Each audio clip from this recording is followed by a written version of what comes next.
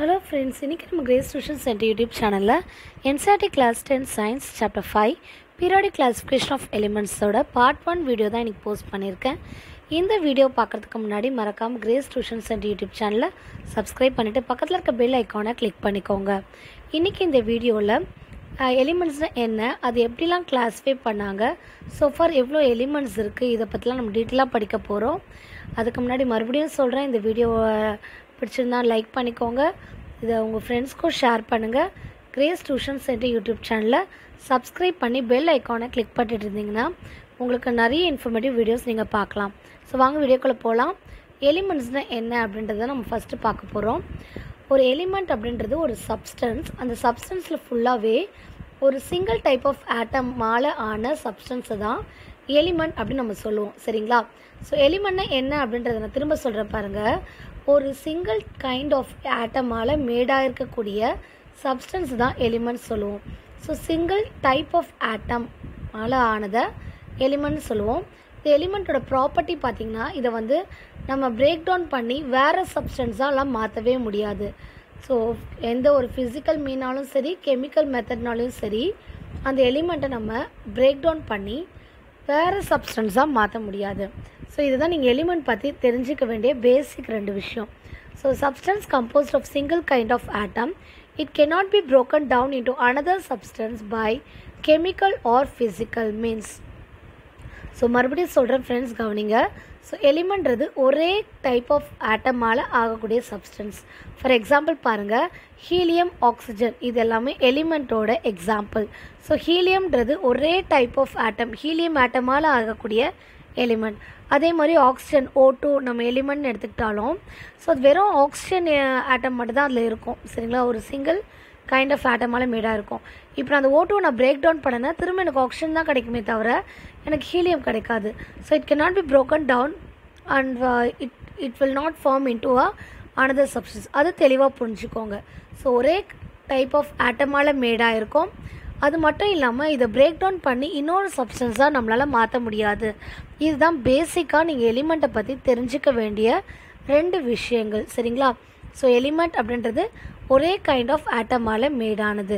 So far நம்மளுக்கு எவ்வளோ elements வந்து நம்ம ஃபைண்ட் அவுட் பண்ணியிருக்கோம் அப்படின்னா 118 எலிமெண்ட்ஸ் வந்து இது வரைக்கும் நம்மளுக்கு நோன் எலிமெண்ட்டாக, அதாவது டிஸ்கவர் பண்ணியிருக்காங்க. ஸோ இந்த 118 எலிமெண்ட்ஸையும் கிளாஸிஃபை பண்ணால் மட்டும்தான் அந்த 118 எலிமெண்ட்ஸ் பற்றி நம்மளால் ஸ்டடி பண்ண முடியும். ஸோ அந்த 118 எலிமெண்ட்ஸோட ப்ராப்பர்ட்டி பற்றி நம்ம ஸ்டடி பண்ணுறதுக்கு முன்னாடி அதை கிளாஸிஃபை பண்ணுறது ரொம்ப ரொம்ப அவசியமான ஒரு விஷயம். ஸோ இது எப்படி கிளாஸிஃபை பண்ண ஸ்டார்ட் பண்ணுறாங்க? இனிஷியலாக ஒரு எந்த சயின்டிஸ்ட் இதை தொடங்குறாரு, அவர் அதை ஸ்டார்ட் பண்ணும்போது என்னெல்லாம் க்ரைட்டீரியாவை வச்சு அவர் அந்த எலிமெண்ட்டை கிளாஸிஃபை பண்ணுறாரு அப்படின்றதெல்லாம் நம்ம டீட்டெயில்டாக இந்த வீடியோவில் பார்க்க போகிறோம், சரிங்களா? ஸோ இப்போ லேட்டஸ்ட்டாக நம்ம ஃபாலோ பண்ணுற பீரியாடிக்கல் டேபிள் பார்த்திங்கன்னா மாடர்ன் பீரியாடிக்கல் டேபிள். அதை நான் தனி ஒரு வீடியோவில் போஸ்ட் பண்ணுறேன். அதுக்கு முன்னாடி சில சயின்டிஸ்ட் கண்டுபிடிச்ச டிஸ்கவரிஸை மட்டும் நம்ம பார்க்க போகிறோம். ஸோ ஃபஸ்ட்டு பாருங்கள், டோபர்னியர்ஸ் ட்ரையாட். ஸோ இந்த டோபர்ன்றவர் என்ன பண்ணுறாருன்னா எலிமெண்ட்ஸ் எல்லாம் கிளாஸிஃபை பண்ணுறாரு. அவர் எதை பேஸ் பண்ணி கிளாஸிஃபை பண்ணுறாருன்னா அந்த எலிமெண்ட்டோட அட்டாமிக் மாஸை பேஸ் பண்ணி அந்த அட்டாமிக் மாஸோட இன்க்ரீஸிங் ஆர்டரில் அவர் என்ன பண்ணுறாரு, குரூப் பண்ண ஆரம்பிக்கிறாரு எலிமெண்ட்ஸை. ஸோ ஒரு குரூப் பண்ண ஆரம்பித்தவர் ஒரு குரூப்பில் 3 எலிமெண்ட்டை மட்டும் வச்சு 3 எலிமெண்ட்ஸாக குரூப் பண்ணுறாரு. அதனால தான் இந்த கிளாஸிஃபிகேஷனை ட்ரையட்ஸ் அப்படின்னு சொல்கிறாங்க, சரிங்களா? ஒவ்வொரு ட்ரையட்லேயும் 3 எலிமெண்ட் இருக்கும், அதனால் அதை ட்ரையட்னு சொல்கிறோம். இந்த 3 எலிமெண்ட்டை பார்த்திங்கன்னா ஃபஸ்ட் எலிமெண்ட்டோட அட்டாமிக் மாஸை பார்க்கும்போது செகண்ட் எலிமெண்ட்டோட அட்டாமிக் மாஸ் பெருசாக இருக்கும், அதை விட தேர்ட் எலிமெண்ட்டோட அட்டாமிக் மாஸ் பெருசாக இருக்கும். இதில் இன்னும் சூப்பரான விஷயம் என்ன அப்படின்னா, ஃபஸ்ட் எலிமெண்ட்டுக்கும் தேர்ட் எலிமெண்ட்டோட அட்டாமிக் மாஸுக்கும் ஆவரேஜ் எடுத்து பார்த்திங்கன்னா செகண்ட் எலிமெண்ட்டோட அட்டாமிக் மாஸ் தோராயமாக நம்மளுக்கு கிடைக்குது. இதுதான் இந்த ட்ரையட்ஸோட பியூட்டி, சரிங்களா? இதோட டிஃபெக்ட் என்ன? நல்லா தானே கண்டுபிடிச்சிருக்காரு, ஆனால் இதில் டிஃபெக்ட் என்ன அப்படின்னு நீங்கள் பார்த்தீங்கன்னா, அவரால் அவருடைய பீரியடில் கண்டுபிடிச்ச எலிமெண்ட்ஸ் எல்லாத்துக்குமே அவரால் ட்ரையட்ஸாக 3 அவரால் ஃபார்ம் பண்ண முடியல. அதுதான் அவருடைய பெரிய ஒரு டிஃபெக்ட்ஸாக இருந்துச்சு. ஸோ திரும்ப சொல்கிற பாருங்கள் ஃப்ரெண்ட்ஸ், அட்டாமிக் மாஸோட இன்க்ரீஸிங் ஆர்டரில் தான் அவர் வந்து எலிமெண்ட்ஸை 3 குரூப் பண்ண ஆரம்பிக்கிறாரு. அதனால அதை நம்ம ட்ரையட்ஸ்ன்னு சொல்கிறோம். So first எலிமெண்ட்டுக்கும் third எலிமெண்ட்டோட atomic மாஸுக்கும் average எடுத்தால் செகண்ட் எலிமெண்ட்டோட அட்டாமிக் மாஸ் அப்ராக்சிமேட்டாக ஈக்குவலாக இருக்குது. ஸோ இந்த டிஃபெக்ட் என்னன்னு பார்த்தீங்கன்னா அவருடைய பீரியடில் எத்தனை எலிமெண்ட் அப்போ இருந்துச்சோ அது எல்லாத்துக்குமே அவரால் இது மாதிரி மூணாக ஒரே மாதிரி பிரிக்க அவரால் முடியல. ஸோ அவர் என்ன சொன்னார், first element third எலிமெண்ட்டுக்கான average atomic mass எடுத்தால் நடுவில் இருக்க எலிமெண்ட்டோட இது வரும்னு சொன்னார். அது நிறைய எலிமெண்ட்டுக்கு உண்மையாக இல்லை. ஸோ இவர் ஒரு ஜெர்மன் சயின்டிஸ்ட் 1870 இந்த டிஸ்கவரியை பண்ணுறாரு. ஸோ இவரோட கிளாஸிஃபிகேஷன் தான் ஃபஸ்ட்டு இனிஷியலாக ஸ்டார்ட் பண்ண கிளாஸிஃபிகேஷன். ஸோ இதை வந்து ட்ரையட்ஸ், அதாவது மூணாக பிரிக்கிறனால இவரோட கிளாஸிஃபிகேஷன் நம்ம ட்ரையட்ஸ் அப்படின்னு நம்ம சொல்கிறோம். ஸோ மறக்காதீங்க ஃப்ரெண்ட்ஸ், ரொம்ப ஈஸியான ஒரு இது கிளாஸிஃபிகேஷன் தான். ஸோ அதை டேப்லெட் காலம் பாருங்கள். ஸோ 3 ட்ரையட் மட்டும்தான் அவருடைய கான்செப்ட் படி அவரால் பண்ண முடிஞ்சது. ஸோ பாருங்கள், ஸோ லித்தியம், சோடியம், பொட்டாசியம் இது மூணுத்தோடு பாருங்கள் அட்டாமிக் மாஸ். லித்தியம்க்கும் பொட்டாசியமோட அட்டாமிக் மாஸுக்கும் ஆவரேஜ் எடுத்திங்கன்னா நடுவில் இருக்கக்கூடிய சோடியம்க்கு வரும். அதே மாதிரி calcium and பேரியமோட atomic mask average எடுத்திங்கன்னா ஸ்ட்ரோண்டியம் 87.6, ஆவரேஜ் 88.7, தோராயமாக 87.6. நம்மளுக்கு 87க்கும் 88.7க்கும் தோராயமாக ஒரு பாயிண்ட் டிஃப்ரென்ஸ் தான் உங்களுக்கு இருக்குது. சரிங்களா? அதே மாதிரி தான் ஸோ எல்லாத்துக்குமே அவர் பண்ணுறாரு. பட் அவருடைய பீரியடில் இருக்க எல்லா எலிமெண்ட்டுக்குமே அவரால் ட்ரையட் ஃபார்ம் பண்ண முடிஞ்சுதானே? இல்லை, அவரால் 3 ட்ரையட்ஸ் மட்டும்தான் ஃபார்ம் பண்ண முடிஞ்சுது. இது எல்லாமே பார்த்திங்கன்னா அட்டாமிக் மாஸோட இன்க்ரீஸிங் ஆர்டரில் இருக்கும். ஸோ பாருங்கள், லித்தியம் விட சோடியமோட அட்டாமிக் மாஸ் பாருங்கள், பொட்டாசியம் பாருங்கள், கால்சியம், ஸ்ட்ரோண்டியம், பேரியம். ஸோ இதெல்லாம் பார்த்திங்கன்னா அட்டாமிக் மாஸ் இன்க்ரீஸிங் ஆர்டரில் இருக்கும். ஸோ இவரோட பீரியட் பார்த்திங்கன்னா 1817. ஸோ இவரோட ஃபுல் நேம் பார்த்திங்கன்னா ஜான் வால்ஃப்காங் டோபர்னியர். ஸோ இவர் 3 எலிமெண்ட்ஸாக குரூப் பண்ண ஆரம்பித்தார். ஸோ இன்க்ரீஸிங் அட்டாமிக் மாஸில் அரேஞ்ச் பண்ண ஆரம்பித்தார் அந்த ட்ரையட்ஸை. So first element third எலிமெண்ட்டோட average எடுத்திங்கன்னா மிட் எலிமெண்ட் கிடைக்கிற மாதிரி பண்ணார். So but he could find only 3 triads. இதுதான் அவரோட பெரிய டிஃபெக்ட்ஸாக இருந்துச்சு. ஸோ இந்த சிஸ்டம் வந்து அடுத்து வரவங்க வந்து கிளாஸிஃபை பண்ணுறதுக்கு எந்த ஒரு விதத்துலையும் வந்து ரொம்ப பெரிய அளவில் யூஸ்ஃபுல்லாக இல்லை. அவர் எப்படி கண்டுபிடிச்சாருன்னு ஒரு ஹிஸ்ட்ரி மாதிரி இருக்கே தவிர அதை வச்சு டெவலப் பண்ணுறதுக்கு ஒன்றுமே இல்லை. ஸோ அதுதான் வந்து இவரோட டிமெரிட்ஸ்னு நம்ம சொல்லலாம். ஸோ டாபர்னியர் ட்ரையட்ஸ் பற்றி நம்ம டீட்டெயிலாக பார்த்துருக்கோம். ஸோ இதில் உங்களுக்கு கொஷின்ஸ் கேட்டாங்கன்னா நீங்கள் இதை மட்டும் அழகாக அந்த ட்ரையட்ஸோட கிளாஸிஃபிகேஷன் டேப்லெட் காலம் போட்டு நீங்கள் எக்ஸ்பிளைன் பண்ணிங்கனாவே போதுமானதாக இருக்கும். ஸோ இதை வந்து நீங்கள் ஈஸியாக புரிஞ்சுக்கலாம் ஃப்ரெண்ட்ஸ், இதில் வேறு எதுவுமே கஷ்டம் இல்லை. ஸோ அடுத்து பார்த்தீங்கன்னா நியூலாண்ட்ஸ்ன்ற ஒருத்தர் கண்டுபிடிக்கிறாரு. அவரோட கிளாஸிஃபிகேஷன் வந்து லா ஆஃப் ஆக்டேவ்ஸ் அப்படின்னு சொல்கிறாங்க. லா ஆஃப் ஆக்டேவ்ஸ்ன்ற வார்த்தை வந்து நீங்கள் பார்க்கலாம் அப்படின்னா மியூசிக்கோட நோட்ஸில் பார்க்கலாம். ஆக்ட் அப்படின்னாவே உங்களுக்கு எல்லாருக்குமே தெரியும், 8 குறிக்கும்ல, ஆக்டோபஸ் அதெல்லாம் நீங்கள் பார்த்துருப்பீங்க. ஸோ ஆக்ட் அப்படின்னாவே 8 குறிக்கக்கூடிய ஒரு வார்த்தையாக ஒரு ப்ரிஃபிக்ஸாக இருக்குது. ஸோ இங்கே பாருங்கள், மியூசிக்கில் நம்ம தமிழ் மியூசிக்கில் இந்தியன் நொட்டேஷன் நம்ம எப்படி சொல்லுவோம், சரிகம பதனி அப்படின்னு சொல்லுவோம். ஸோ 8 நோட்ஸ் தான் இருக்குது. அடுத்து வர கீஸ் எல்லாமே திரும்ப 9th கீ பார்த்திங்கன்னா சாவை ரெப்ரசன்ட் பண்ணுறதா இருக்கும், 10th கீ பார்த்திங்கன்னா ரீயை ரெப்ரசன்ட் பண்ணுறதா இருக்கும். ஸோ அது மாதிரி ரிப்பீட்டடாக இருக்கும். வெஸ்டர்ன் நொட்டேஷனில் நம்ம அந்த நோட்ஸ் பார்க்கணும் அப்படின்னா அதுவும் நான் கீழே கொடுத்துருக்கேன். சரிங்களா?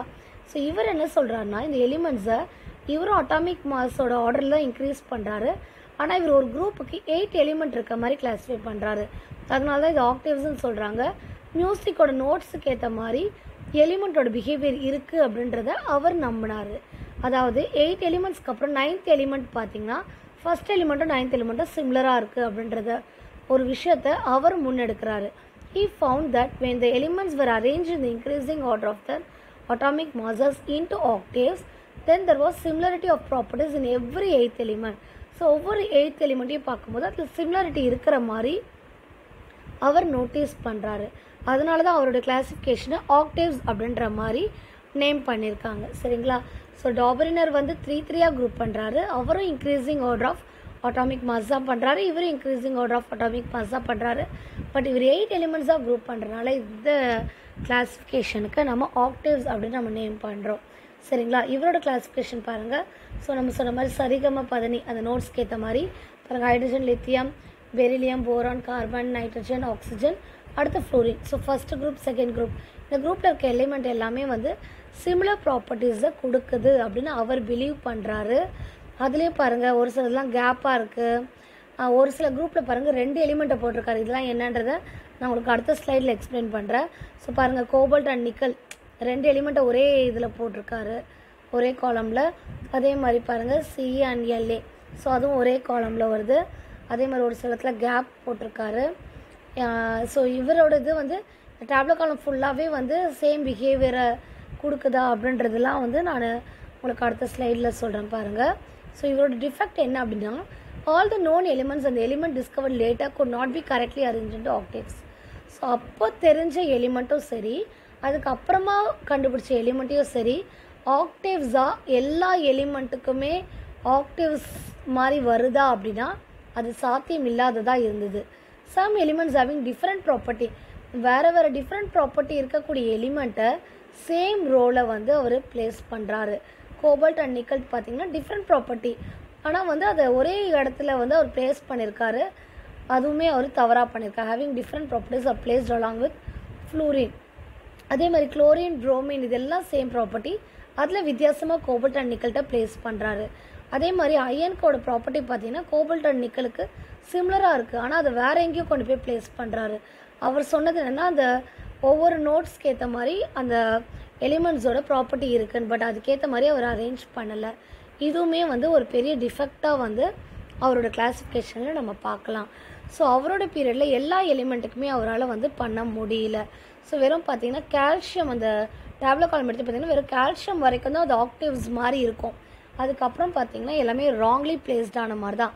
அதாவது ராங்லி பிளேஸ்ன்னு சொல்ல முடியாது, அவர் ஆக்டேவ்ஸ் 8th எலிமெண்ட் சேமாக இருக்கும்னு சொன்னவர் அதுக்கேற்ற மாதிரி அதை பிளேஸ் பண்ணலை. இதெல்லாம் வந்து லிமிட்டேஷனில் நம்ம எழுதலாம். அடுத்து மேன்லெவ்ஸ் பீரியாடிக் லா, அதை பற்றி நம்ம பார்க்க போகிறோம். ஸோ இதில் மேன்லெவ்ஸ் வந்து என்ன பண்ணுறாரு அப்படின்னா, இவரும் எலிமெண்ட்டோட ப்ராப்பர்ட்டியை பேஸ் பண்ணி அட்டாமிக் மாஸ் பேஸ் பண்ணி பிரிக்கிறாரு.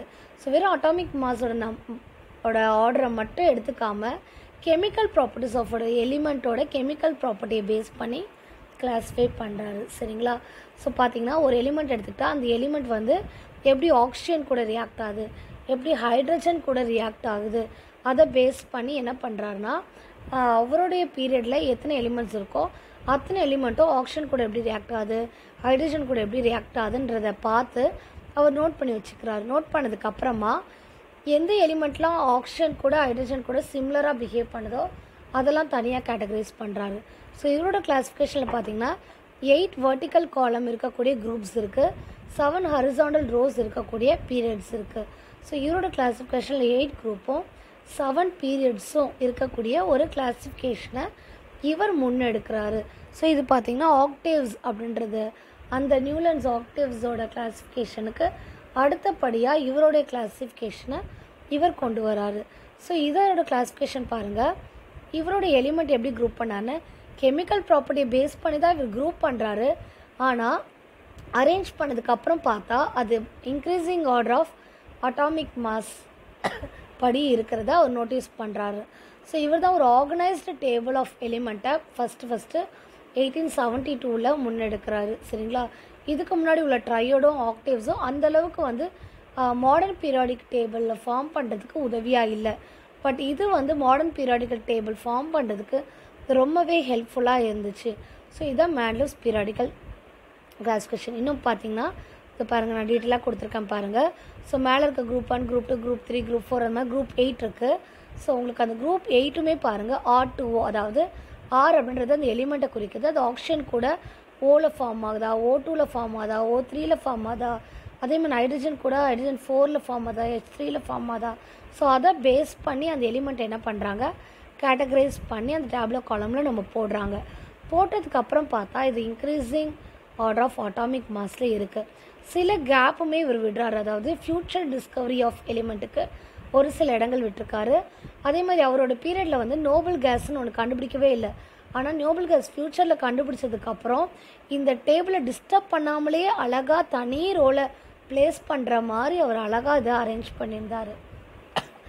வேறு என்ன இவரோட அச்சீவ்மெண்ட்ஸ்ன்னு பார்த்தீங்கன்னா, ஃப்யூச்சர் எலிமெண்ட் சில எலிமெண்ட் பார்த்திங்கன்னா இப்போ அலுமினியம் மாதிரி ஒரு சில எலிமெண்ட் வந்து இந்த இடத்துல கண்டிப்பாக வரும் அப்படின்னு அவர் ப்ரெடிக்ட் பண்ணி அதை வந்து அதாவது ப்ரெடிக்ட் பண்ணி ஃப்யூச்சரில் வரனால அலுமினியம் அதாவது சிமிலர் டு அலுமினியம் வேறு ஒரு எலிமெண்ட் இருக்குது அப்படின்றது சொல்கிறதுக்காக அலுமினியம் அது மாதிரிலாம் ஒரு சில நேம் பண்ணி அவருடைய கிளாஸிஃபிகேஷனில் வச்சுருந்தாரு. அதே மாதிரி அந்த எலிமெண்ட் வந்து ஃபியூச்சர் டிஸ்கவரியில் இருந்துச்சு. ஸோ இது எல்லாமே வந்து மாடர்ன் பீரியாடிக்கல் டேபிளுக்கு ரொம்பவே உதவியாக இருந்துச்சு.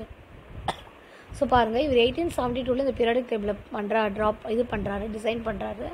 The space marked with blank lines represent element that Mendeley deduced existed but were unknown at the time. அந்த டைமில் வந்து அது அந்த எலிமெண்ட் வந்து இல்லை. ஸோ அதாவது இல்லைன்னு சொல்கிறத விட கண்டுபிடிக்கலை அப்படின்னு சொல்லலாம். அதனால் அந்த இடத்துலலாம் வந்து அவர் சில பிளேசஸ் வந்து லெஃப்ட் பண்ணுறாரு, இடம் விடுறாரு. The symbol at the top of the column, அந்த R2O, அது எல்லாமே மாலிகுலர் ஃபார்முலாவை ரெப்ரசன்ட் பண்ணுறது. ஸோ 19th centuryலே மாலிகுலர் ஃபார்முலாவை அவர் என்ன பண்ணியிருக்காரு, எழுதி அதை பேஸ் பண்ணி கிளாஸிஃபையும் ரொம்ப அழகாக பண்ணியிருக்காரு. ஸோ ஃப்யூச்சர் டிஸ்கவரிக்கு ரொம்பவே இவரோட கிளாஸிஃபிகேஷன் அக்செப்டபுளாகவும் யூஸ்ஃபுல்லாகவும் இருந்துச்சு. ஸோ இது நீங்கள் மறக்கவே கூடாது. ஸோ ஹிஸ்ட்ரி ஆஃப் கிளாஸிஃபிகேஷன் பார்த்தா ட்ரையட்ஸ் பற்றி எழுதுவீங்க, ஆக்டேவ்ஸ் எழுதுவீங்க. ஆனால் அது ரெண்டுமே வந்து பயனுள்ளதாக இல்லை. ஸோ இவரோடது பயனுள்ளதாக இருக்கிறதுக்கு காரணம் என்னென்னா, இவர் ஃப்யூச்சர் எலிமெண்ட்ஸ்க்கு லெஃப்ட் அந்த இடங்கள் விட்டுருந்தார். மாலிகுலர் ஃபார்முலாவை வந்து முன்னாடியே கொடுத்துருந்தாரு, அதை பேஸ் பண்ணி அவர் பிரிக்கிறதா இருந்துச்சு. அதே சமயம் நோபல் கேஸ் டிஸ்கவரி அப்போது அந்த எலிமெண்ட்ஸை பிளேஸ் பண்ணுறதுக்கு ரொம்பவே உதவியாக அவரோட கிளாஸிஃபிகேஷன் இருந்தது. ஆனால் ஒரு ட்ராபேக் என்ன அப்படின்னா, அவருடைய பீரியடில் ஐசோடோப்ஸ் கண்டுபிடிச்சாங்க. ஆனால் அந்த ஐசோடோப்ஸ் எங்கே வரும் அப்படின்றத அவரோட கிளாஸிஃபிகேஷனில் சொல்லலை. ஸோ பாருங்கள், மெண்டலீவ் கிளாஸிஃபிகேஷன் வந்து ஃபஸ்ட்டு ஒரு சிஸ்டமேட்டிக்காக ஒரு எலிமெண்ட்ஸை கிளாஸிஃபை பண்ணதுன்னு பார்த்தா மெண்டலீவ் தான். இவர் வந்து 63 எலிமெண்ட்ஸை வந்து கிளாஸிஃபை பண்ணார். அவருடைய பீரியடில் இருந்த 63 எலிமெண்ட்ஸை மெண்டலீவ் வந்து also assign position for elements not discovered by naming them. So ஒரு சில பொசிஷன் அந்த எலிமெண்ட்டுக்கு கொடுக்குறாரு, ஆனால் அதுக்கு பேர் கூட சரியாக வைக்கல. ஏன்னா அப்போ அந்த டைமில் வந்து இல்லை. ஸோ அதனால் எக்கா அப்படின்னு சொல்கிறாரு. ஏன்னா சேம் கெமிக்கல் ப்ராப்பர்ட்டி இருக்கனால எக்கா அப்படின்றது சொல்கிறாரு. ஸோ எக்கா அலுமினியம் அப்படின்ற ஒரு எலிமெண்ட்டை ஒரு இடத்துல வைக்கிறாரு. ஆனால் அந்த டைமில் அவர் அது கண்டுபிடிக்கல, அதுக்கு பேர் எதுவுமே தெரியாது.